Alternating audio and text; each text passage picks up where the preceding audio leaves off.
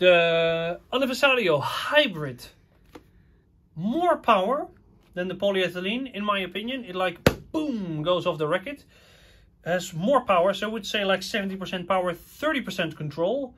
Because it doesn't go really deep into the racket, but it's like bam, it's going. So a lot of power. Still arm friendly, very big sweet spot, but more power than the Aniversario polyethylene.